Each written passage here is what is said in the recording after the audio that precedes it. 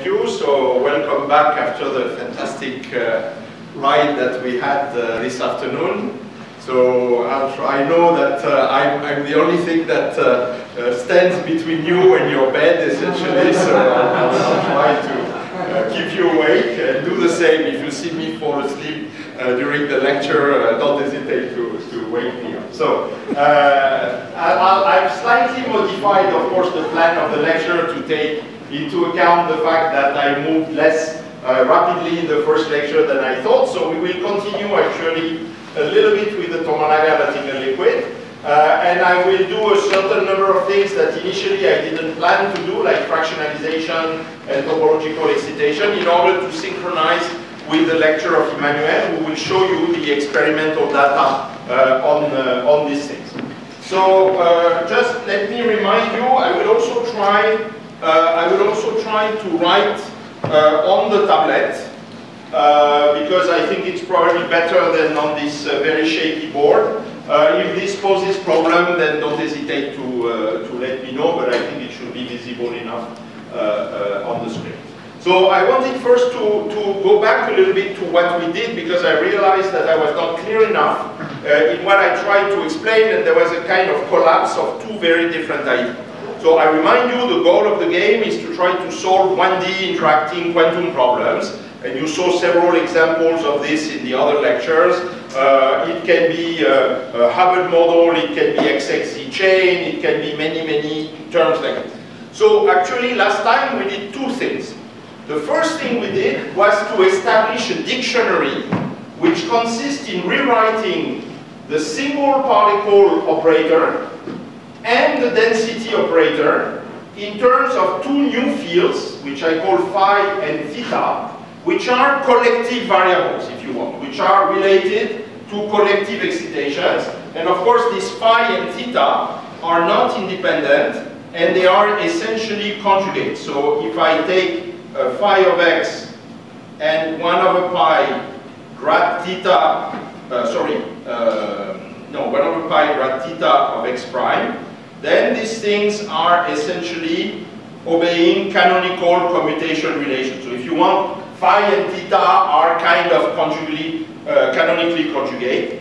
And this dictionary is valid always, in the sense that it's something you can use for whatever problem you want. It's a 1D problem, it's a problem made of many coupled chains, it's a ladder, it's a super complicated problem with whatever interaction you have. You can always try to use this change of variables if you want. Now, of course, as you know, it's not because you change variables that you solve your problem. So this is just a change of variable, and this change of variable goes by the name of bosonization. So that's the historical name, as I explained last time. Now, it turns out that this change of variable is super efficient to solve many 1D Hamiltonians. And again, I remind you one of them, which is the Lieb-Lininger model, which is 1 over 2m sum over dx grad psi dagger grad psi. Since I put the 2m, I could have put that on the line. That would have been better.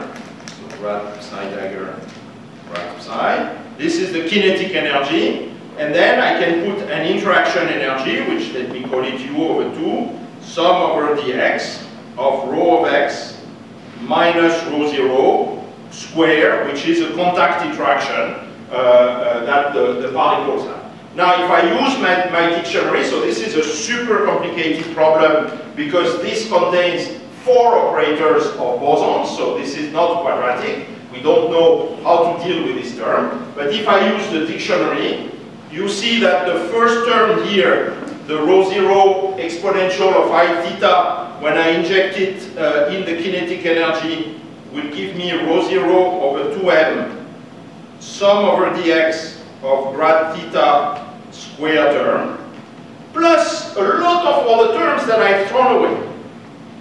And then the other term, which is the term with rho, if I inject again my dictionary here, I will replace rho minus rho 0 by 1 over pi grad phi. So this term here will become u over 2 divided by pi square sum over dx of grad phi square millions of terms that I've thrown away, and I've thrown them away under the idea that they are not relevant, that they will not change the low energy physics of the problem, essentially because they oscillate like crazy here because of this oscillation factor. So when I integrate over them, you know that if you have a smooth function which is multiplied by a rapidly oscillating function, the integral essentially cancels. So the idea is that this term goes. And then you see that with this magic change of variable here, I've completely solved my problem, because now, as we discussed last time, because this object is essentially the momentum conjugate to phi, what I get is a bunch of harmonic oscillators, and then I can compute any property that I want. And because I have harmonic oscillators, I can also compute any correlation function that I want of this object. So there are two steps. One is the change of variable, which will be either useful or not useful, but that you can always do. And the second is what is the resulting Hamiltonian that you will get after you've done this change of variable. And there will be several classes of problems. Some problems, this bunch of terms here will be indeed completely negligible. You can throw them away. And fortunately, there will be other classes of problems where these terms will play a crucial role, and you cannot throw them away, and then the physics will be quite different from the standard Tomonaga rectangular liquid physics. So we'll see examples where I cannot throw away the terms that here I've happily thrown away, and we will explore the consequence study. And as I said, normally you see that here, if you remember the notation I had last time, this term here I call this factor u times k. This term here I call the factor u divided by k, small u, velocity divided by k. So here I have a perfectly explicit expression of both u and k. I just need to solve these two equations. But what Haldane told us is that actually I shouldn't really do that. This is valid only if u is small, but actually this field theory is valid always, or is valid even if u can be large, provided I don't use the perturbative results here for the coefficients of the grad theta square and the coefficient of the grad phi square. So the fixed point, so here I should say these are irrelevant operator.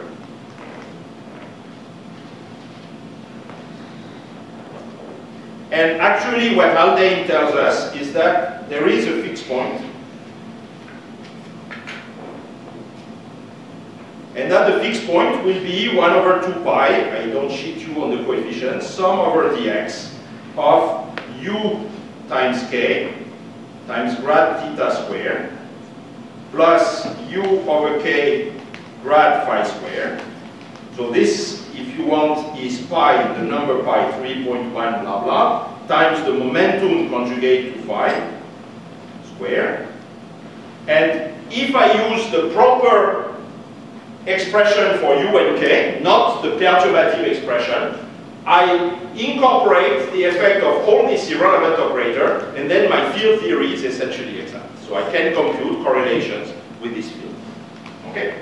And then, as I was mentioning, you can do that for other systems such as spins or Fermi. So let's go back to the slides.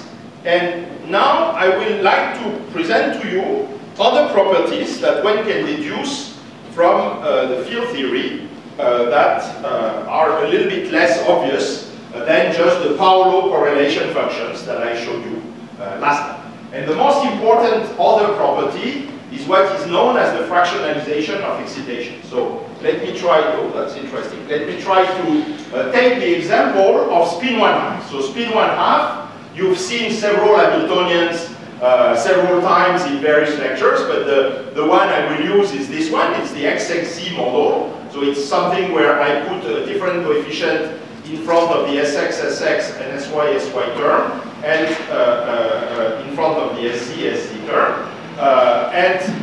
Then you can use either the boson or Fermi mapping, and then the representation of the spins is given by essentially the same field, exponential of I theta and the phi field that I have. And let me explain to you briefly why. I think it's not too complicated, so I can do that without entering too much into detail. details. So now if I wanted to describe spins, as we discussed, I can use the mapping where I say a spin 1/2 has two states. It can be either down or up. And therefore I can map them on boson state by saying spin down is absence of bosons on one side. Spin up is presence of one boson on the side. And of course I cannot have more than one boson on the side because I have nothing above spin up. So I need to put plus constraint, which says that I have, if you want, a local repulsion U, which is infinite between the bosons. This is what goes by the name of hardcore bosons. And then I can use a perfect mapping for the between the spins and the bosons. I can say that S plus is B dagger. You see that if I apply S plus to spin down, I get a spin up. If I apply B dagger to the vacuum, I get something which has one boson. So that works. And then I will have that SC is the number of bosons, so it's B dagger B minus 1/2. So if I have 0 bosons, my SC is minus 1/2. And if I have one boson, my SC is 1 minus 1/2, so this is 1/2. Okay? So this is a very simple mapping. And if I use this mapping, then I can rewrite my XXC Hamiltonian as JXY, as I wrote, sum over I of B dagger I plus 1 BI plus Hermitian conjugate, so B dagger I BI plus 1. So this is the term that corresponds to Sx Sx plus Sy Sy, which is S plus S minus plus S minus S plus. And then I have a term which is Jz here, sum over I of what? Of B dagger B minus 1/2 times on side I, B dagger B minus 1/2 on side I plus 1. So you see that the Jz term corresponds actually to a nearest neighbor repulsion, or interaction, let's say, because Jz can be negative, interaction between the bosons. And of course, in addition, I could add a term here, if you want, that's more moral than something else. I could add here a term which is plus U over 2, sum over I of B dagger I BI times B dagger I BI minus 1. And then I need to let U tend to infinity to have the hardcore constraint. Okay? Now, this is like my Lieb-Liniger model, or this is like my Hubbard model, with one exception, that usually we like to take for an antiferromagnet JXY positive, and here usually when we write kinetic energy, we like to put a minus sign so that the minimum of energy is at Q equals 0. So let's take this into account. I'll do simply a transformation where I will multiply the boson operator B dagger I by minus 1 to the I B tilde dagger I. And if I do this, you see that all terms B dagger B stay invariant. And the only thing that I change is that now I put a minus sign in front of the kinetic energy term, if I write it in term of the B tilde. So I can take my representation here, except I have to multiply the single particle operator. For the density, I don't have anything to change. But for the single particle operator, I have to multiply by minus 1 to the I, and here by minus 1 to the I. Now the question is, what is the density of bosons that I should take? That someone has an idea. How many bosons do I have if I want to describe my spin chain? How many bosons per site? 0, 1, 2/3? 1. 1 would mean that every site is a spinner. So probably not that. So you can answer this by computing the average of the magnetization on site I. This is the average of B dagger I BI minus 1/2. And what is the average of SZ on site I? 0. I don't have a magnetic field, so my density of boson rho 0 is 1/2. And it will change if I put a magnetic field up to saturation, where then I will have exactly 1 boson per site, which is the maximum I can do, or 0 per site, which means I've saturated my speed chain in the opposite direction. So I let you do as an exercise now to use the dictionary and to replace in the various terms and see what field theory you will get for the boson. Okay, so let's continue the spins.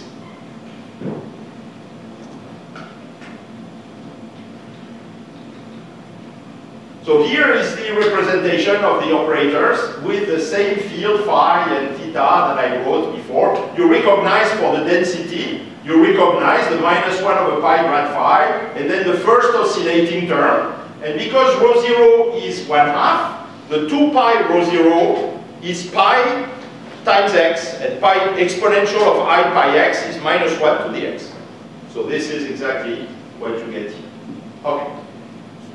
And you get correlation functions that decay again as power laws using the same technology that we described before. So I have a question for you. Without any calculation, I take the Heisenberg Hamiltonian, so I take Jz is equal to Jxy. What is the value of k I should use? Why? No, so the Heisenberg model, which has a Jz which is equal to Jxy, it doesn't map to free Fermions. This would be the one without the interaction term that maps to free Fermion. So you're right, if I have just the so-called xy model, where Jz is 0, then I should use k equal 1, which is free Fermions. But if I have Jz equal Jxy, what should I have? Why?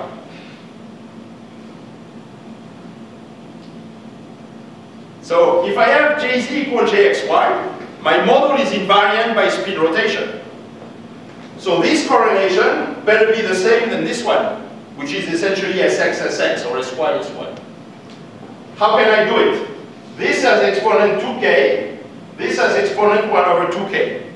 So the only way these two correlations are going to decrease the same way is if k is equal to 1. So here, without doing any calculation, I can say that if all what I told you is correct, the exact value that should come from an exact calculation of k, not a perturbative calculation, but an exact, should be k equal 1/2. And then you notice, by the way, that the other part match. If I put 1/2, I get 1 and 1 here, and this is 1/x squared. So this works, this is consistent, and this is a model which is solvable by Bethe-Ansatz, so you can use Bethe-Ansatz to extract compressibility, to extract the velocity of excitations, and check that indeed when you do Jz equal Jxy, miraculously, you find 1/2. Okay, that's nice, so this is like we did for the bosons. Now, where does it become fun? Well, it becomes fun when we look a little bit more what are the excitations of this system. By the way, just the physical interpretation of these two variables, you can view theta and 2 phi essentially as the polar and the azimuthal angle of the spin.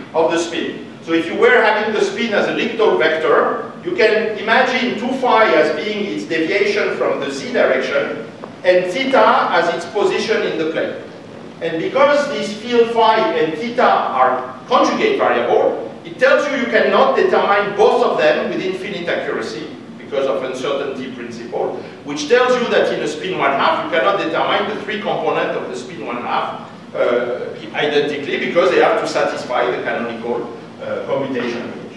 Okay, now what are a little bit the excitations? So I will do cartoons. Of course, one can do serious calculations based on bosonization. I will give you an idea on how one does it later, but let's do the cartoon first. So, naively, what is the minimum spin excitation that I can do in such a system? The thing I can do is flip one spin. Okay.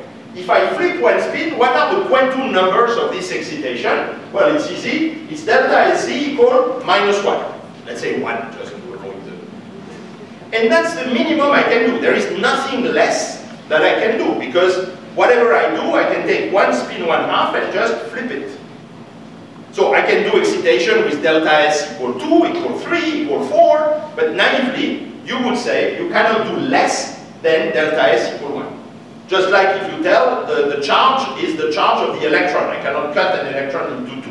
Here it's the same. I flip a spin, the minimum quantum number I have is 1. And in high dimension, this excitation has a name, it's called a magnon.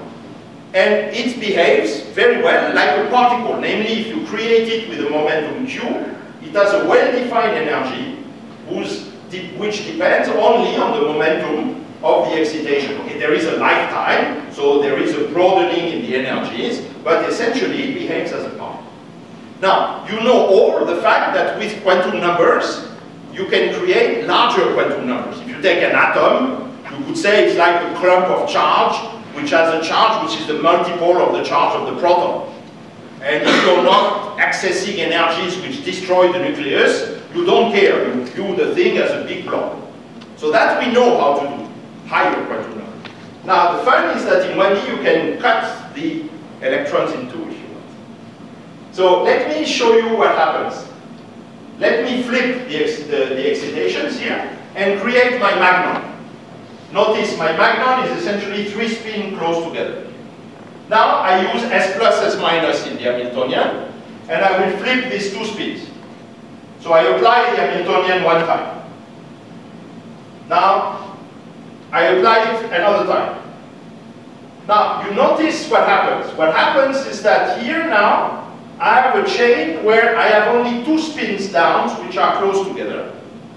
And then I have turned the spins here behind this place, compared to their original positions.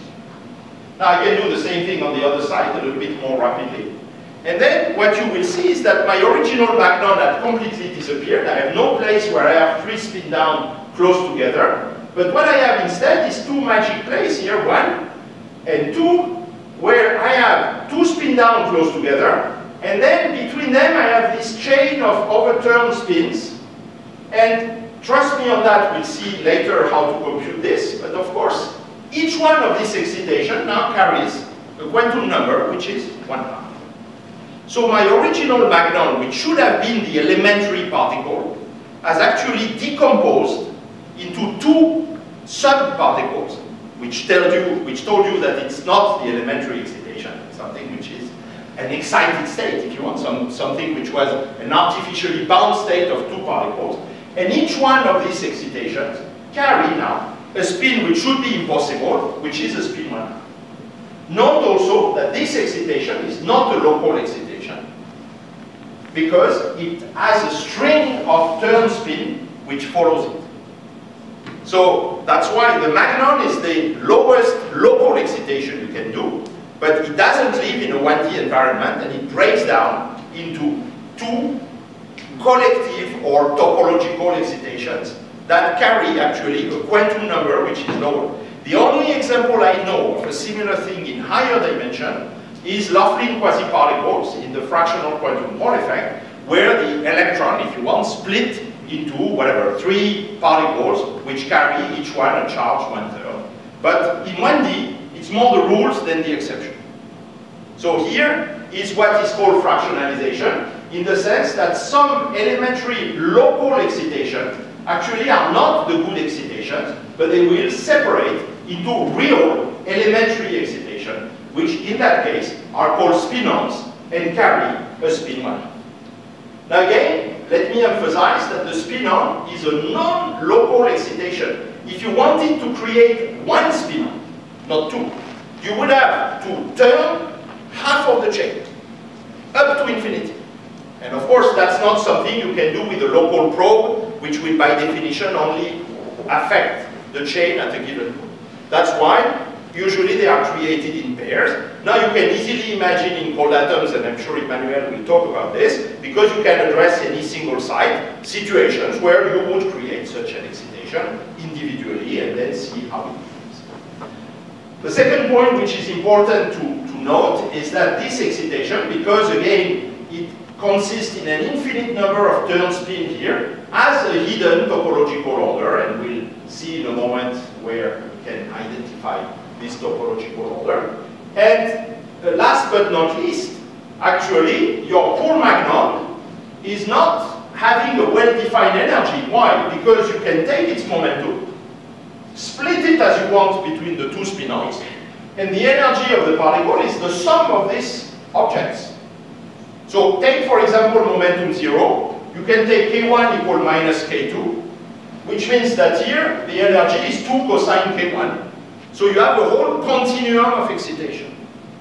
So it's easy to work out this continuum for the case of the spin-ons. And here is the shape of the continuum. So at Q equals 0, as I said, you get a whole continuum which corresponds to this sum of these 2 cosines. So this is going from 0 to 2. If you add the momentum which is pi, because the momenta of the spin-on are constrained in the Brillouin zone, which is half of the Brillouin zone, so it's minus pi over 2 to pi over 2, the only solution is that you do plus pi 2, plus pi over 2, plus pi over 2, and that's why here it's really a thin line that appears, but this is the shape of the continuum that exists. So this is a continuum that has a long history. It's called the Descloiseau and Pearson continuum. It was first obtained by Bethe-Hanzat solution, so this is something that came out of the Bethe-Hanzat solution. But this is something you can understand very well by this simple argument that I gave. Let me show you an experiment that was done in the group of Christian Weg at PSI using neutron scattering. So neutron scattering is essentially, let's forget the details, is essentially giving you the energy momentum dispersion. So this is essentially the intensity tells you a little bit where, how strong is an excitation that would carry this energy and this momentum. And you see indeed that what you see is far from a single line dispersion. It's something which is filling, of course not uniformly. The top is much less, has much less spectral weight than the bottom, but is filling this Descloiseau-Pearson continuum. Actually, on the right is a theory that corresponds to the calculation, actually not exactly for the system that was observed experimentally, but close enough for quantum speech. Okay, so this is the simplest example that one can have with fractionalization. Okay, just to show you that using Giamarchi one can get a very precise calculation of this spectra, but let me skip that. I don't think it's very important for what I'm going to see. Now, how can I identify this excitation? Okay, so let me go back to my field theory. These are my operators, and actually I'll give you the solution of the exercise I asked you to do. Yeah? Yeah, so going back to the creation of spin-ons from the magnons, yes. So if we take an anisotropic moment, yes. So does the number of spin-ons which gets created from the magnon depend on the magnitude of the anisotropic? No, actually, because you need to conserve this. So actually, you will always create 2 spin-ons out of 1 magnon, because each spin-on has to carry a spin 1/2. I will tell you why in 5 minutes. And therefore, you don't have the choice. The magnon quantum number is 1, and the only thing you can do is to split it into 2 spin-ons of spin 1/2. So the anisotropy is not changing the quantum number of the spin. It will change its characteristics, the way the domain wall is spread, the velocity. So this is affected by the anisotropy. But the charge, if you want, or the spin of the spin-on is a topological number. It's conserved. It will not change if you put anisotropy. Are there other questions? Yeah. Are this like Hamiltonian constant? Sorry, this one? Yeah. So you wanted me to tell you? Okay. So the point is the following. Yeah, maybe I should have. Oh, maybe I shouldn't have done that. Sorry about that. Doesn't matter. Voilà, it's back. Blah blah blah. Microsoft wants it. So the Hamiltonian has 2 parts. So this is jxy. Then I get sxi, sorry, let's say sxi plus 1 sxi plus sy I plus 1, sx plus I sy, and s minus is sx minus isy. Then I substitute, I do the sum and the difference, so sx is s plus s minus divided by 2. And then this will become sum over I of s plus I plus 1 s minus I plus s minus I plus 1 s plus I. So actually the s plus s minus is directly coming from the sx plus sy partial. And the other is just the z part. And the z part. So the z part in my cartoon is I swept under the rug, but of course if one does the serious calculation, you can take it into account. Other questions? No? Yeah, too many things on my desk. I know. You don't have to tell me. I'm waking up at night, you know, thinking about the things on my desk. Okay. So actually, I will give you the answer to the exercise I asked you to do, but try to do it, see if you find the same result. Let me take the XXZ Hamiltonian or the Heisenberg Hamiltonian. Here is the field theory you will get. So this time, I wrote an action. Okay, I hope you're not frightened by me going from an Hamiltonian to an action. The pi square term is becoming a velocity square, so it's the time derivative of the field. And I've chosen this time, because I'm a masochist, to express it in terms of theta instead of phi. But again, it means to say that the grad phi term is the momentum conjugate to theta. So it's totally symmetric, it's just where you put the k. That's all. Okay. So here is the action. So normally I should have had only that. And this time, among all the oscillating terms that I told you can throw away because they don't matter, well, unfortunately one of them is not oscillating. And it's there. So you have to add something which is an integral, non-oscillating, of cosine 4 phi. And now we are stuck with an Hamiltonian that a priori we don't know how to treat.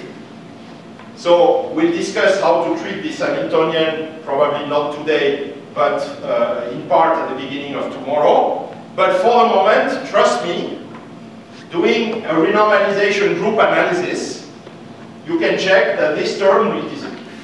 It's irrelevant. So even if it's there, it's irrelevant.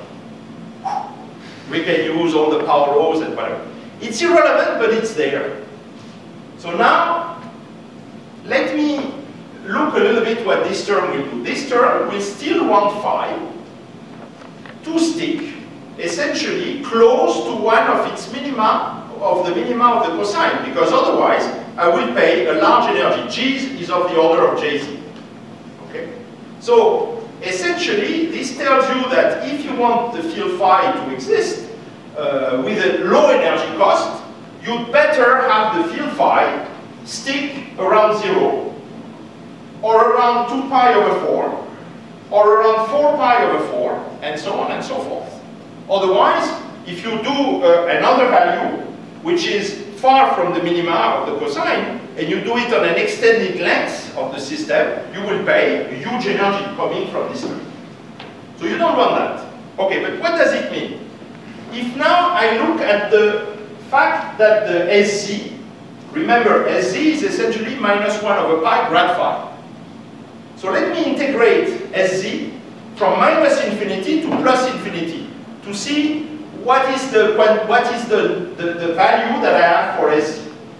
Well, it's the integral from minus infinity to infinity of the gradient of phi. So it's the value of phi at plus infinity minus the value of phi at minus infinity, period. And now you see that I can classify my state by these values. So I have several possibilities. Either the value of phi at plus infinity is the value of phi at minus infinity, for example 0. And then I have a variation of SZ, which is 0. I don't get any spin excitation. But I could inject here 0. And here, the first possibility that I have is 2 pi over 4. 2 pi over 4 is pi over 2 divided by pi, it's 1/2. So you see that the excitations that are allowed are the excitation that corresponds actually to domain walls where phi will vary from one value at minus infinity to potentially another value at plus infinity, and the values are totally constrained by the coefficient that I have in this cosine. And so here, the coefficient is 1/2, and this corresponds to the spin. Of course, I could do 2 spin-ons, or 3 spin-ons, or 4 spin-ons, but I can do something from 0 and 2 pi over 4. So it tells you that the minimal excitation is 1/2. It also tells you that this has a topological character, because it's not something you can default. Either you get phi, which is 0, meaning one of the minima of the cosine close to minus infinity, and 0 or 2 pi over 4 or 4 pi over 4, but there is no intermediate, because if it was an intermediate value over an extended distance, you would simply pay an infinite action. So you have a classification of the excitation, and you can simply, by looking at this Hamiltonian, again, without doing calculation, you can read what will be the minimum quantum number that you can obtain from this excitation. So let me show you an example. Let me take a chain which is dimerized. So I put strong bonds, and I put weak bonds, and I put strong bonds, and I put weak bonds, and so on. Now, of course, you would say, okay, on the strong bonds, let's say these weak bonds will not exist, then I would go to singlet, singlet, singlet. My 2 spin 1/2 would form singlet. Okay. Now, what would be the field theory that I would get? If I work out this field theory, you can check that this term, this alternance of strong and weak bonds with a very small variation here, would give a term which is sine 2 phi. So now I would go from minima, which are 0, and then 2 pi over 2. 2 pi over 2, which means this time the excitation is delta S equal 1. So this time, the minimum excitation I can do is an S equal 1 excitation. Loosely speaking, it corresponds to transforming one of these singlet into a triplet. Triplet, which has 2 spin up and spin. Now I can do something different. Let me take the spin chain, say, and put a nearest neighbor interaction. This is what is called a frustrated chain. Because you see that if I make this coupling happy, up, down, then I make this one extremely unhappy. Because this one would like also up, down. It's an antiferromagnetic coupling. Of course, if the sign of this is positive and the sign of this is positive. So the system doesn't like too much to be like this. So it might try to do something different than up, down, up, down, up, down. And actually, this system has a quantum phase transition. But again, let me ignore that. This time, the field theory contains a cosine 4 factor. So the excitation of this system will be again spin-ons with S equal 1. So you can read the quantum numbers, and that's actually something which is interesting to measure and to detect, which is when you will get excitation, which again have a topological nature, but which can have charges which are either integer or fractional, depending on the system. By the way, this system you can also view as what people call a ladder, which is a system made of 2 chains, where you would say, here is one of the coupling, J1, and this one is now the coupling, J2. So whether I want to view it as a single chain, or whether I want to view it as a triangular ladder, that's a question of perspective, but the physics is the same. Okay, so that's for spin system. So do you have questions on this? Yeah. Yeah.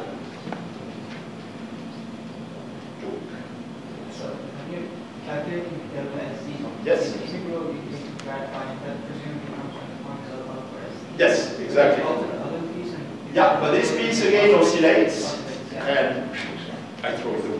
Yeah, you're right. This is, you know, could say it's high velocity and waving, but it's at the end it turns out to be a correct calculation. But you're absolutely right. I throw away this piece because I say this piece is oscillating, and therefore it will not count. No other question on that? Yes. So what does it mean that your topological term is irrelevant in the RG sense? It means that at the end, I can compute all the correlation functions without keeping this term. So I will get back the same power laws that I showed you before, dependent on k and so on and so forth. If this term was relevant, what it would like is really to block phi in one of its minima. And this would open a gap in the spectrum. So we'll discuss this a little bit later. This is very important, for example, for the mod superfluid transition with bosons. But if this term was relevant, then my Hamiltonian is not quadratic. This Hamiltonian is known under the name of Sine-Gordon Hamiltonian. But then the spectrum would be gapped. So here, it's there in the sense that it still constrains a certain number of properties of the system, but it's not changing the asymptotic decay of the correlation function, which are still behaving as power laws, as given by this pure quadratic Hamiltonian. No other questions? Okay, now let's do it a little bit more, and let's go to fermions.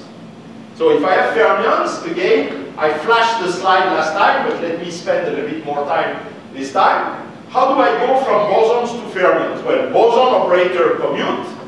Now, I have this excellent representation for boson operators, so I will not throw it away, but I need to find a way to make something here, which I will call my fermion operator, anti-commute. And the way you do it is by adding a phase, which will be such that this phase will give you an extra minus sign when you exchange the operators. This is known under the name of Jordan-Wigner transformation, so I don't know if you already encountered the term, but I think it's sufficiently important for me to write it for you. So if I want to go to fermions,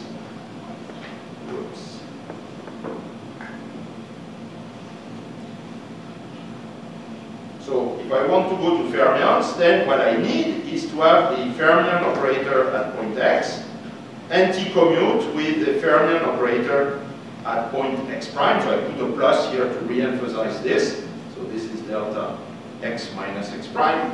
And so with boson operator, I have the opposite. I have the fact that actually it's a commutation relation.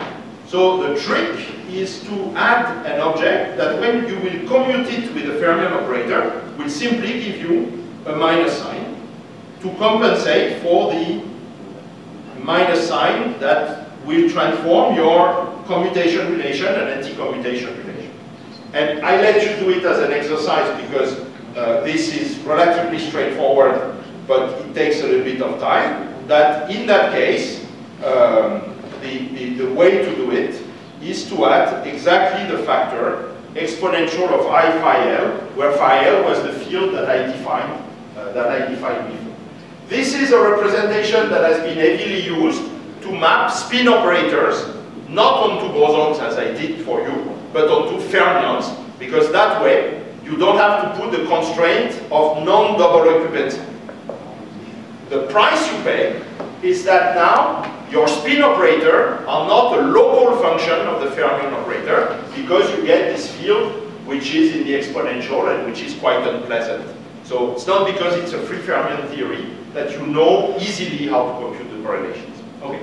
So you do this, and this is now what becomes your fermion operator in terms of the phase. Forget the prefactor here, it's not important. The main point is that because you get this extra part here, instead of having 2p here, you now get 2p plus 1. But this is important because before you had a term with p equals 0, and the field phi was completely disappearing for bosons. So the lowest term for bosons was just exponential of I theta. Now for fermions, you can never cancel the oscillation, and you can never cancel the field phi. If you take p equals 0, you get exponential plus this. If you take p equal minus 1, you get exponential of minus this. Which immediately tells you that actually the fermion operator is made of two objects that oscillate. With oscillation, pi rho 0x and minus pi rho 0x. And that is very easy to interpret in saying actually if I have fermions, well, if I have fermions, then what do I have? I have a system which has a Fermi level. Yeah. And then I have objects which live, all this is occupied, so I don't care. And my elementary excitation will live around here, and will live around here. So there will be excitation around K equal plus Kf, and around K equal minus Kf. And you can check if you have a density of particle which is rho 0, Kf is exactly pi times rho 0. So what this formula has done for you is to tell you that actually the fermion operator, psi of x, is made of a superposition, so I could write it that way, is the sum over k of exponential of ikx c dagger k, which is decomposable into two sums, the sum over k close to kf of exponential of ikx c dagger k, plus the sum over k close to minus kf of exponential of ikx c dagger k. And then I can rewrite this by adding kf if you want. So this is exponential of ikfx sum over q close to 0 of exponential of iqx c dagger kf plus q, plus exponential of minus ikfx sum over q close to 0 of exponential of iqx c dagger minus kf plus q. So this is the Fourier transform of a slowly varying field, which people call the right movers. And this is the Fourier transform of a slowly varying field, which people call the left movers. And so you see that you can write that your fermion operator is exponential of kfx psi dagger right of x plus exponential of minus ikfx psi dagger left of x. And so what you have is the bosonization representation of the right movers and the left movers. Okay. If you want, it's like if I had said, I take my Fermi dispersion and I linearize around this point, and then I have a Dirac equation where I will have right movers and left movers, and I have two species of fermions with a certain moment. Okay, so let me go back to the slides. And now we are having the right and left particles. And again, it tells you that psi dagger right is exponential of I phi minus phi plus exponential of minus I theta, and the other as a sign. The density correlation is exactly the same than we had before. Okay, I won't go into it. Now, what is the fractionalization for fermions? Okay, and I will do even worse. I will do fermions with spins. Now, you will tell me, how do you bosonize fermions with spins? How would you do it? Let's say I want to solve the Hubbard model. Do we try to solve the Hubbard model? So if I want to write the Hubbard model, someone has to write the Hubbard model. I think Emmanuel wrote it, but I'm not even sure. So this is the simplest model of fermions on the lattice. So you get minus t, which is not the time, it's the tunneling. Sum over I, c dagger I plus 1, sigma, where sigma are the two value up and down for the spin, ci sigma plus Hermitian conjugate. So this describes particles with a given spin which are hopping with an amplitude t among the sides of a lattice. So sigma is of course up and down. And then I put an interaction which is local, and because Pauli principle prevents two particles of the same spin to be on the same side, the only interaction that I can have is Ni up, Ni down, where Ni sigma is C dagger I sigma, Ci sigma. So this is known as the Hubbard model. This was introduced in 1963. So it's quite ancient. And that's the Drosophila of strongly correlated systems. If you cannot solve this one, well, most likely you will not be able to solve a more complicated model. So it's the Ising model of strong correlations. It's not particularly realistic, necessarily. It's a very, very severe simplification, only local repulsion, particle described in a tight binding representation, and so on. But, you know, it contains the essential ingredients that you expect in a strongly correlated matter. It has been solved so far in d equal 1 and d equal infinity for the Fermionic one. And that's it. So if you have 15 minutes tonight, don't hesitate to try d equal 2. It's quite important because some people will say it's the solution to high TC superconductivity. So there is a big, big, big challenge to understand what are the properties of this model in 2 dimensions. In 1 dimension, as I said, we have good control on this model now, but it's still something which is extremely challenging to understand. Now, I can give you the exercise, because I want to do in the time which remains, which is the fractionalization, but I suggest as an exercise, bosonize this model and solve it. And believe it or not, you have the tools now in 10 minutes to solve this model. Which, you know, if I had given you this and told you, take this model and solve it, without talking to you about bosonization, probably it would have taken you more than 10 minutes.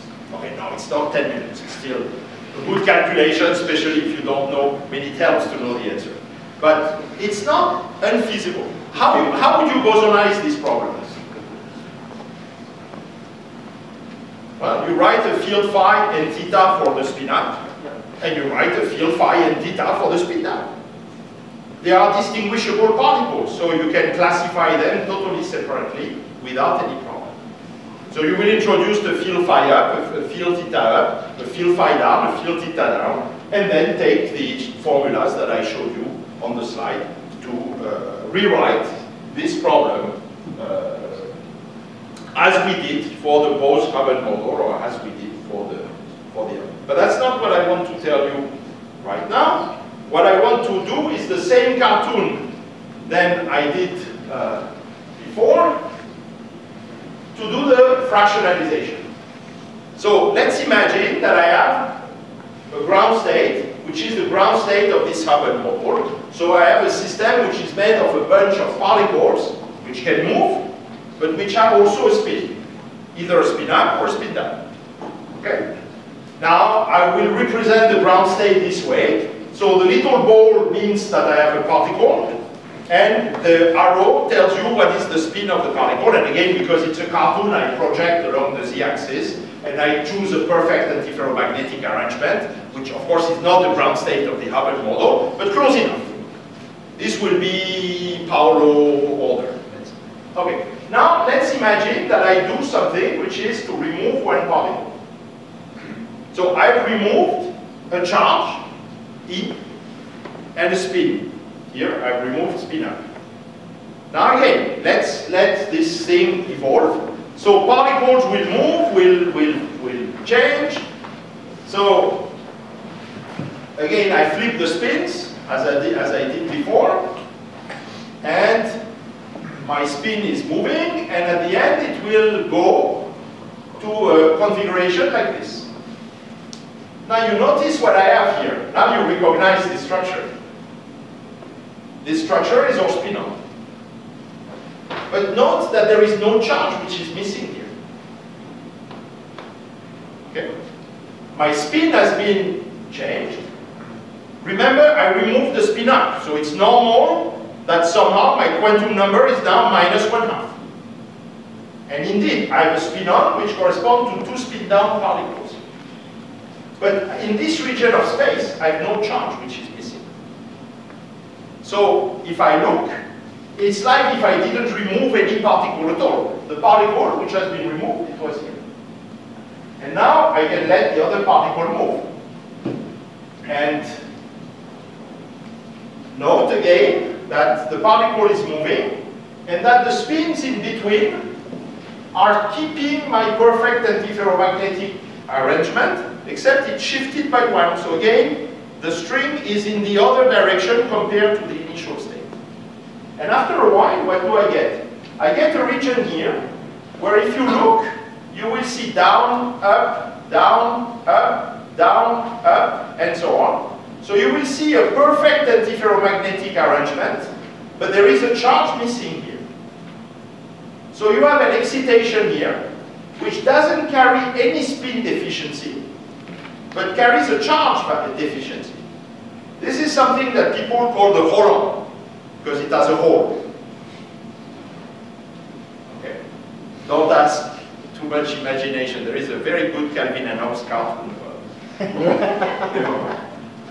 This part is the spin-on, so we keep the same name. Yep. Who came up with this name? I think the holon, the spin-on is ancient, and I don't know who invented it. The holon is Phil Anderson. Oh. I think. I wouldn't make, especially on record, the claim of priority. So if someone has a previous claim on the holon, speak now, stay silent forever. No, but I think the name holon is Phil Anderson. The concept is, of course, 20 years before. So it just didn't happen. Okay, so here we have again fractionalization, in the sense that the fractionalization in the spin chain was that you had the magnon, which was a spin 1 excitation that broke into a spin-on and a holon, sorry, two spin-ons. But here, what we have is an electron, or a particle, which carried charge and spin, which disappeared, and now is transformed into two collective excitation. One excitation that carries spin but no charge, and one excitation that carries charge but no spin. And you know, I don't need to go further to tell you that then the physics will be quite different from the physics of higher dimensional systems, because there you have good individual single particle excitation. It also tells you that every time you will need to put the packet back together, for example, to let the electron tunnel from one chain to the next, this will complicate matters. So this is opening a whole can of worms to have the most elementary excitation we normally have, which is the electron, or whatever the name of your particle is, to decompose again into fractionalize into spin excitation and charge excitation. Actually, the splitting is further than that, in the sense that you can show that at low energy, the Hilbert space is completely decoupled into a sector that only contains spin excitation and a sector that only contains charge excitation. So this is really serious, and this is what people call spin-charge separation. Now this has a certain number of consequences. Yep. Can we say that the holon moves at the Fermi velocity? So each of the objects, the spin-on and the holon, have their own u, which is neither of them the Fermi velocity. So you start with the Fermi velocity, and then you have the interaction, and the interaction will affect in a different way the velocity of the spin-on and the velocity of the holon, the same way that when we were doing the bosons, we had, among the Latimer liquid, we had u, velocity, and k. But this time you have a velocity u for the charge, and a velocity u for the spin. But neither of them is just the Fermi velocity. They contain the interaction as well. And that's what makes it interesting, because of course, my cartoon would be true even if there is no interactions, but then the spin-on and the holon always move together, and you keep your particles. But once you have interaction, they move at different velocities, and this velocity can be extremely different. Actually, you can bring one close to zero, while the other will stay finite. If you get, for example, close to a Mott insulator, the charge is not moving very fast. The spin continues to move with essentially inverted velocity. So no, they are not the Fermi velocity, but they are a mixture of the Fermi velocity. But I guess the holon velocity is closer to Fermi velocity. It depends on the interaction, and it depends on the filling. If you are close to half filling, one particle per side, the holon velocity can tend to zero, because you are close to a Mott insulator.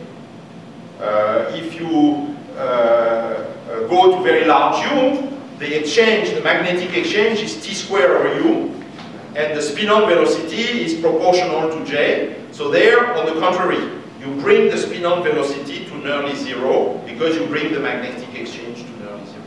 So you can really span the whole range depending on filling and depending on interactions.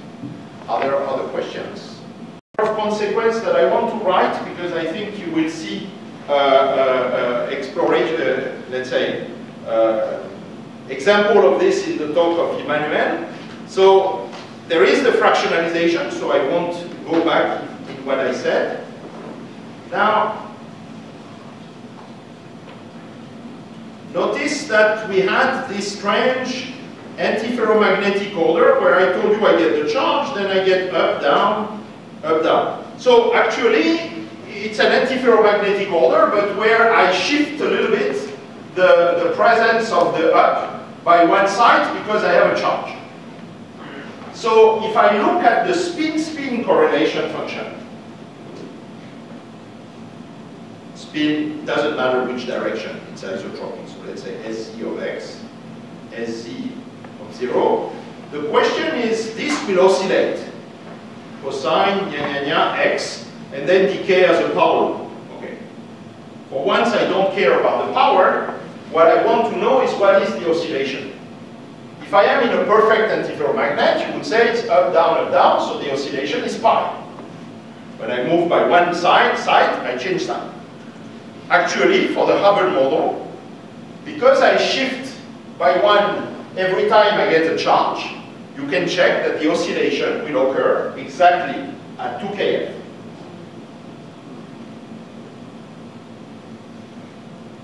So although it's locally commensurate, because every time you get a charge, you will shift the phase, and this shift at the end will add up to give you an average modulation vector, which corresponds to 2K.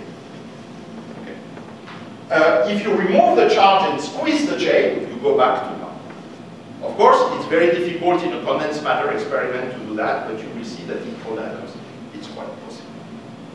Now, okay, I would like to finish on showing you, after all, you could protest and tell, okay, you showed this very nice spin-charge separation, blah, blah, blah, that's perfect, but your cartoon is crap, because why doesn't, well, it's crap because, okay, it's done with PowerPoint and with my limited skills, but that's another story.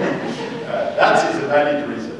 But an invalid reason would be to say, what would prevent to do that in higher dimension, after all?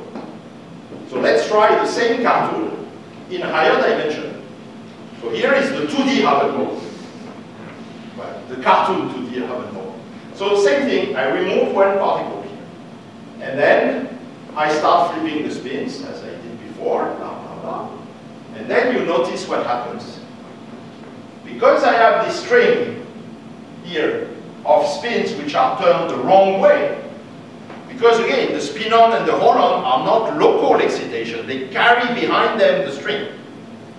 Well, I have here an horrible energy cost with the neighbors, and an energy cost that grows as the separation between the spin-on and the holon will grow. So it's like confinement of quarks, if you want. The further I try to pull them apart, the more energy I have to provide. So you get a bound state, and then this bound state you can call a quasi-particle, which will carry the charge and the spin.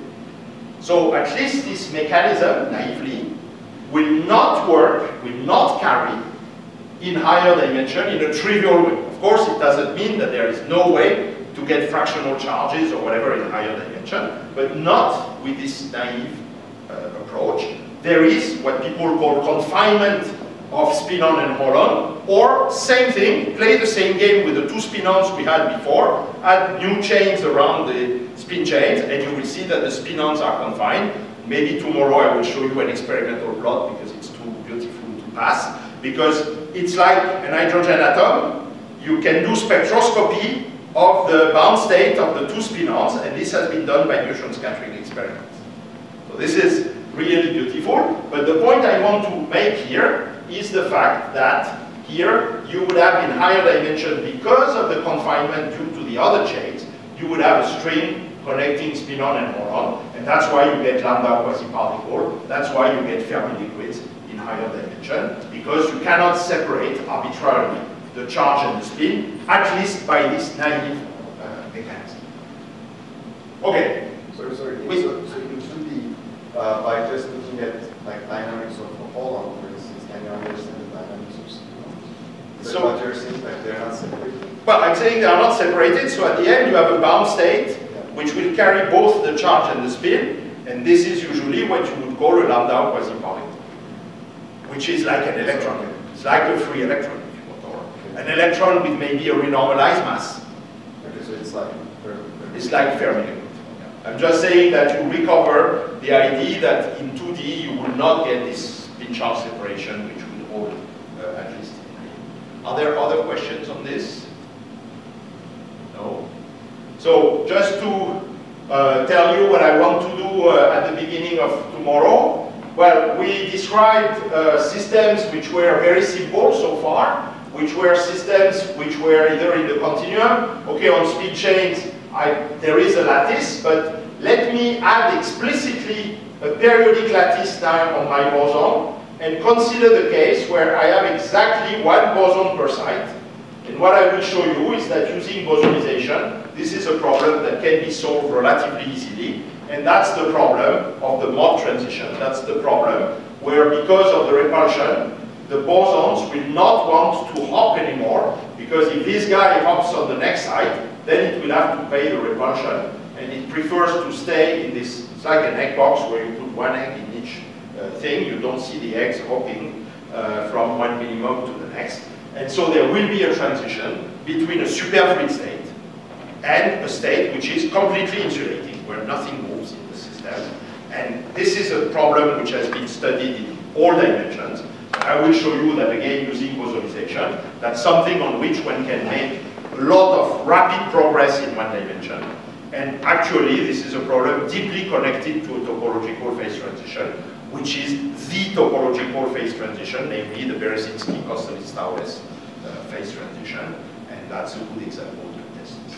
So I think it's a good time to stop here. I'll take questions, and I thank you for your attention.